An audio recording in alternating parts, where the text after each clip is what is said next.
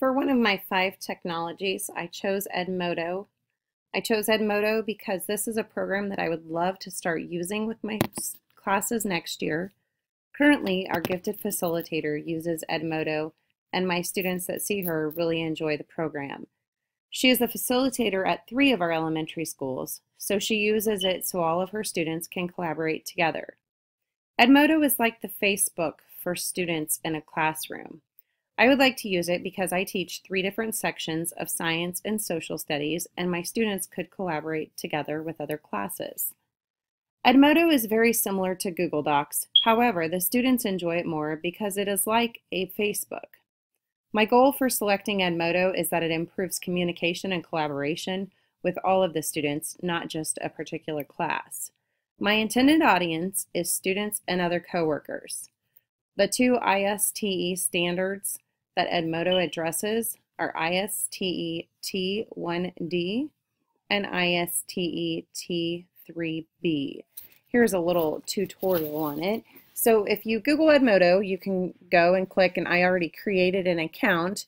And so here is my account, and you can add classes, you can create classes, you can create other groups, you can invite your students. And so how I intend to invite my students and how the students are invited to the Gifted Facilitators Edmodo group is through their Google account, which all students in our district have.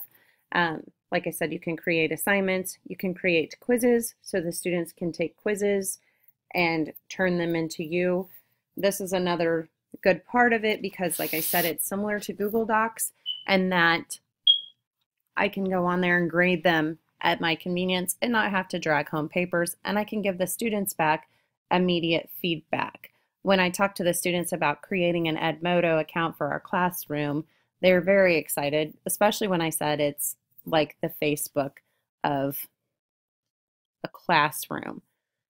So this is what came up for me because I had already created an account, and then I can go in here, and here's a class I created. I would go up here and invite group members, and I can invite teachers, I can invite students, I can invite parents. I can also go to quizzes, and your quizzes you can add to gradebook. I can do an assignment in here. I can make notes. I can take a poll. This one was a fun one that the Gifted Facilitator did a few years ago, just with students, like I said, at all the schools, and so they could all go in there and answer questions. There's snapshots. You can do pictures. Like I said, it's a really fun application for new technology that is out there, that is a communications tool and both curriculum related.